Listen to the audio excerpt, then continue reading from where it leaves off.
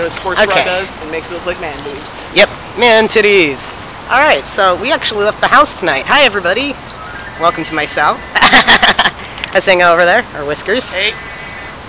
She's with us. We just went to the hot mess competition, drag competition that they're having at the Red Cap Garage. It was lots of fun. It was good to see everybody. Everybody was all like, hugs, nice to see you.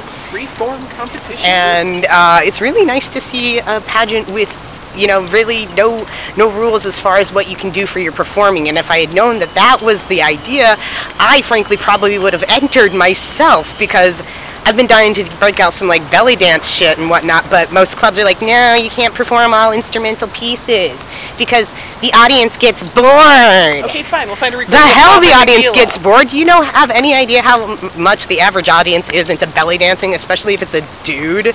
Seriously? You don't see enough dudes doing that? Hardly any dudes do belly dance. So if you get a guy up there doing belly dance, the audience is like, oh my god, that is so cool! You know what's bogus? You can't buy the damn coins year round anymore to make your own coin belts. I know! Gotta buy them at Halloween, the bastards. Ah, fuckers.